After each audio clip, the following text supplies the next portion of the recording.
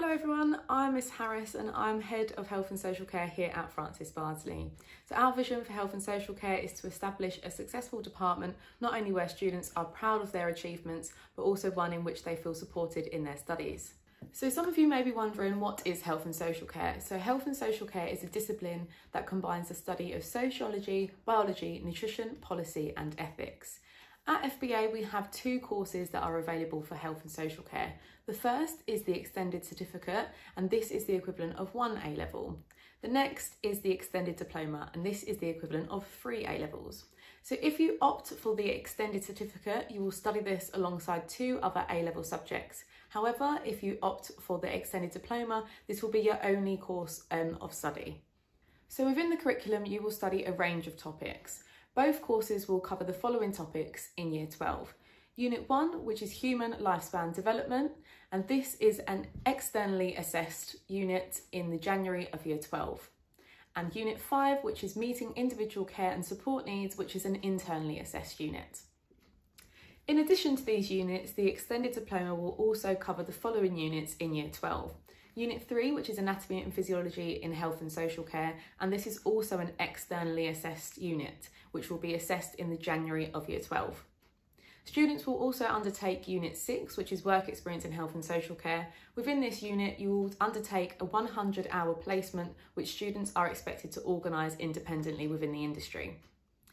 In addition to this, you will also look at some internally assessed units. These are Unit 7, Principles of Safe Practice, Unit 8, Promoting Public Health, and Unit 10, Sociological Perspectives.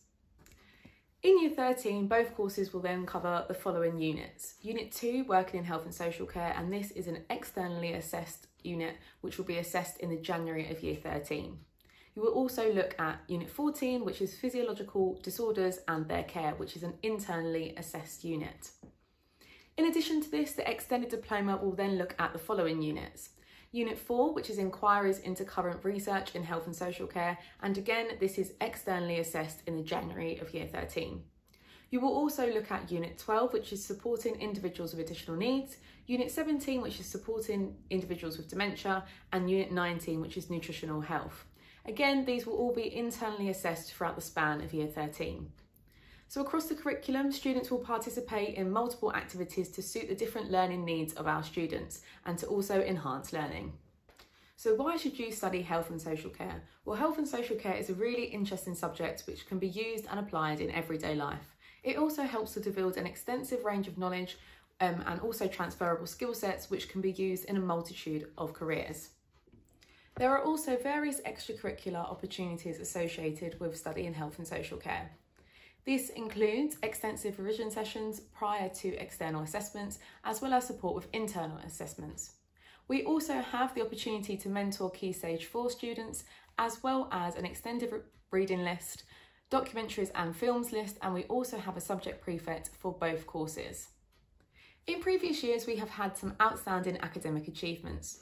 Now, the course has only been delivered since 2016, so that means we have had 2 cohorts complete the courses available, all of which have passed their respective courses. In 2020, we had some standout results. For the extended certificate, 100% of our students achieved either a distinction or a distinction star. For the extended diploma, 100% of our students achieved a triple merit or above, with 80% of our students achieving between a triple distinction and a triple distinction star.